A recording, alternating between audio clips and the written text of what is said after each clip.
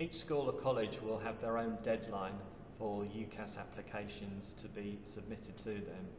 Your son or daughter makes their application to UCAS via their school or college, and their school or college then does a supporting statement. Schools and colleges will remind your son and daughter about the various deadlines.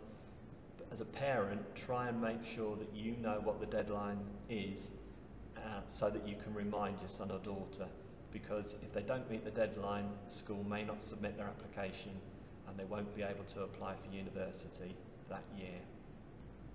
The summer holidays are a really good opportunity for your son or daughter to get some work experience, especially if it's in a relevant field to the course that they're intending to apply for.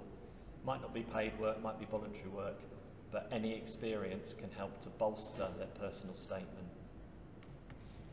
From early September, your son or daughter can make their UCAS application, although in practice, schools will probably, and colleges would probably prefer the applications to go in early November, so that they have a chance to look through them and make sure that they're as strong as they can be. And your role as a parent really is to do the same, offer to go through the application and just make sure that you think it's as strong an application as possible, because your son or daughter will be in competition with thousands of other students at hundreds of different colleges and universities. For certain courses, there is an earlier deadline of 15th of October. If your son or daughter is thinking of applying for Oxford or Cambridge universities, or to do medicine, veterinary medicine or dentistry, they need to be aware that their applications have to be in by the 15th of October, so they need to have started work on them earlier than most other people.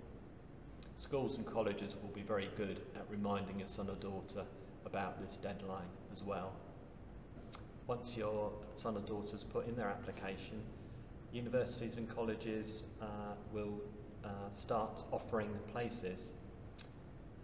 Some universities and colleges are a lot quicker at doing this. It does depend on the institution and the particular course.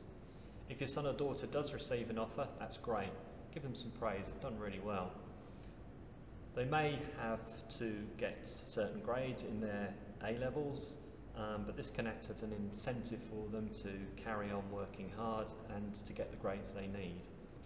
If your son or daughter isn't successful and doesn't receive any offers, it's not the end of the world, because there are possibilities of applying for further additional courses later in the application process. As a parent, it's just about encouraging them not to give up and to explore the possibilities of applying again later on. I think the most challenging part of the application is composing the personal statement. Obviously, it's quite a restricted amount of characters, and getting across everything that your young person wants to say in that number of characters can be quite tricky, and it does take quite a lot of re-editing and probably a lot more time than most young people think.